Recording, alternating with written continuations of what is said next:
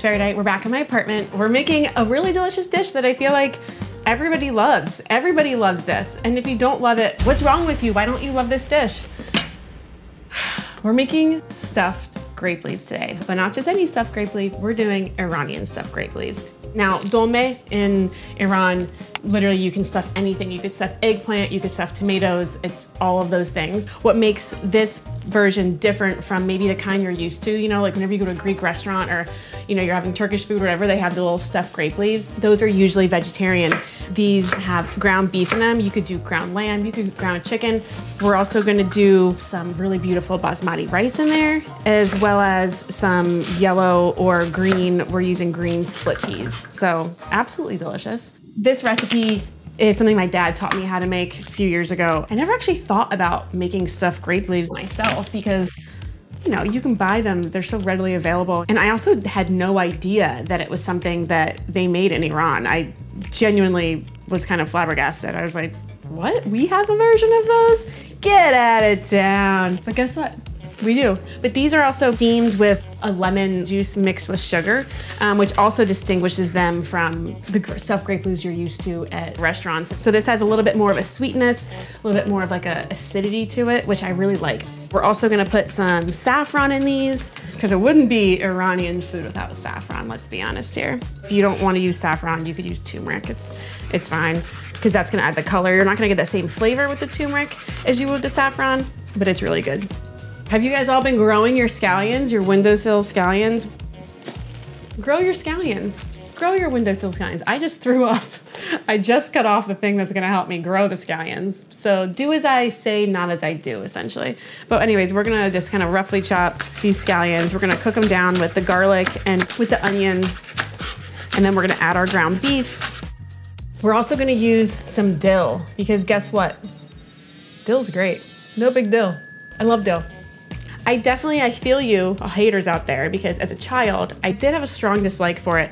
And now, as a mature adult, which is what I am, I appreciate it a lot more for its strong kind of aromatic taste and flavor. We're gonna do maybe about a half a cup or so.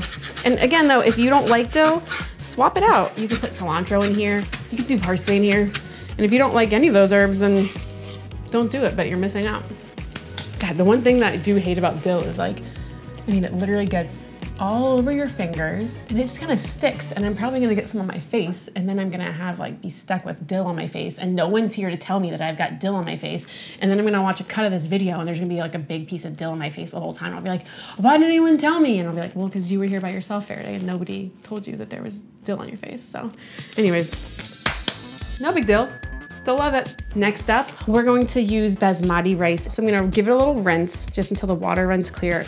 The reason why we're rinsing, it's gonna make the rice a little bit fluffier, because we don't want it to be sticky rice, we want it to be nice fluffy basmati. And we'll move everything back and we can start making our filling over at the stove, okay? Oh, don't forget the old dime bag of saffron. Got my saffron dealer here in Brooklyn. So I will grab my phone. Oh, we'll do this again.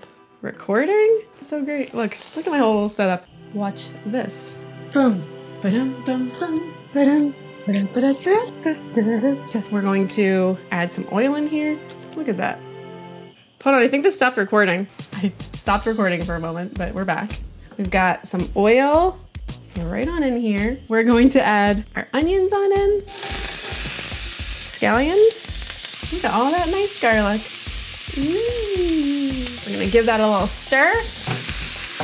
We're gonna add a little bit of salt to that just to help soften it. Yeah. I got some on the floor.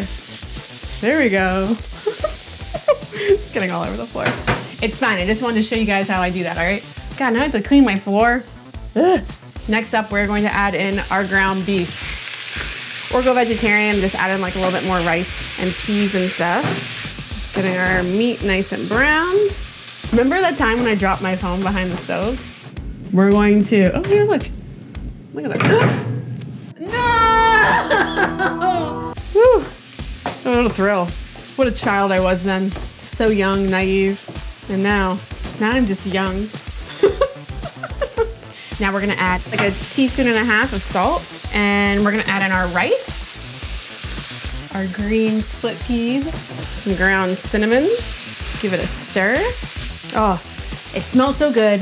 I feel like the smell of the cinnamon in savory cooking is such a classic Iranian thing. It smells like comfort to me. The smell of ground cinnamon and stuff. It's so good. We're just going to add in the saffron as well. I'm breaking up the saffron threads, okay? Because Vice is paying for it, I'm gonna add another little bit of saffron to it. Because I have it. Thanks, Vice. And in goes our dill. And then we're gonna add in about 2 cups of water.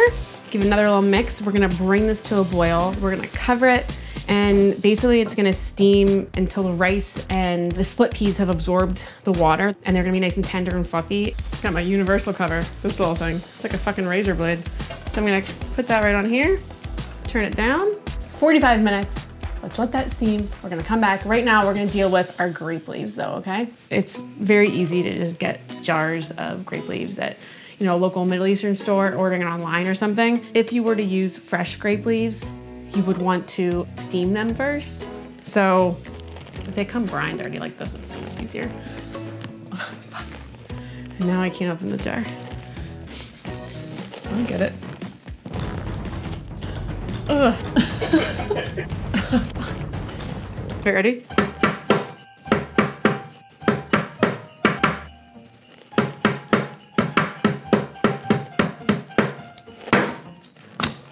Just like that, Jingle Bell works every time. What? Oh, the crowd goes wild, yes! It comes with so many in here. They really know how to pack them. Tell you what. But what we're gonna do is I'm gonna rinse these just because I wanna get that vinegary brine off. The brine is tasty, let's be honest, but I want the flavor of the lemon and the sugar and the grape leaves to come out. So they're rolled nice and tight. And we're just gonna unroll them. I'm gonna rinse them, and also I'm gonna soak them a little bit in the water.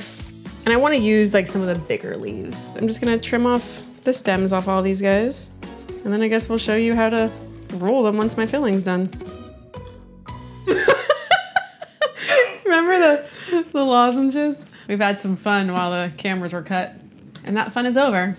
Back to serious business now, okay? So, our filling is cooked. Look at this bad boy. Oh, mama. It's nice, fluffy. Oh my God, you can see the color of this is just beautiful with the saffron. If you need to season it a little more, now's your chance. You can eat the filling just like this. Like, the filling is so good.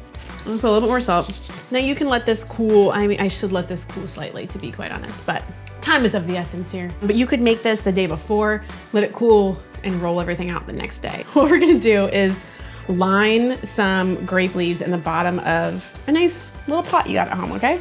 That's so that the stuffed grape leaves don't burn. We're gonna take our grape leaf, see how there's like a shiny side and a not so shiny side? The shiny side is gonna be on the outside of your stuffed grape leaf. And then I'm going to take maybe like a tablespoon and a half of filling and kind of form it into a little log type thing like that. And see these little flaps?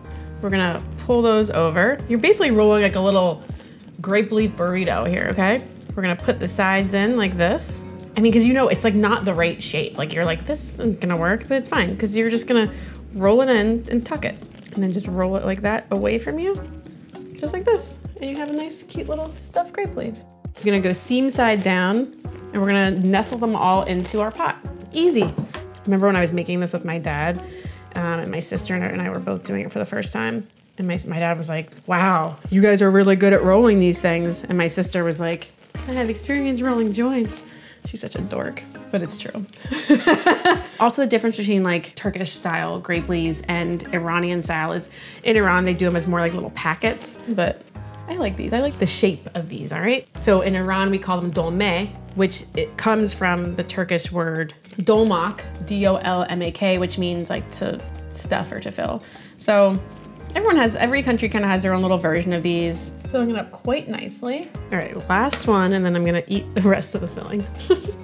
They're all stuffed in there. How about them apples? I mean grape leaves. We need about a half a cup, I think, of lemon juice. Ooh. Ooh. Like covered in lemon juice. Jeez Louise. Oh, look at my eye. My eye. Oof. Bloody hell. There we go. And I'm gonna add in all my sugar. Let me give it a little whisk. Just dissolve the sugar. And so this is also a big distinguishing factor between like Iranian stuffed grape leaves and other stuffed grape leaves around the world, is that we use a sweet acidulated solution that pours over it to cook it in, which I think is really good. I was very skeptical when my dad like showed me how to do this. I was like, why? Why? I don't really know why, but it adds such a nice flavor, and the sugar as well. It's honestly really good. We're gonna bring it to a simmer, cover it, and cook it for another like 45 minutes. It's like lemonade. I'm like Beyonce. And now we dance, dance, dance, dance, dance, dance, dance, dance, dance, dance, all wait for it to cook. We're back, we're back, we're back, we're back. The old grape leaves are done. What a grape day. Let's take a look at these guys, shall we? Ooh. Aren't they beautiful? Let's give it a try. Mmm. Oh man, you can taste the saffron. I mean, I did add extra saffron. The dill is really nice. You get all that nice flavor from, you know, the fluffiness of the rice. The beef is delicious. The hint of the cinnamon, it doesn't like overpower it in any way, but it just kind of has like that nice, like it's that warming spice to it, which is really good. The brininess of the grape leaves is really nice. And then like that sugary, lemony lemonade, I guess. It's really good. This is awesome. It's just like a fun little bite. For the recipe, click the link below. And then if you're still here watching, this is your reward. Sicily, Sicily, Sicily, bitches. Sicily, Sicily, Sicily. Give me an S, S, give me an I, give me an C, C, give me an I, give me an L, L, give me a Y, Y. What's that spell? Sicily.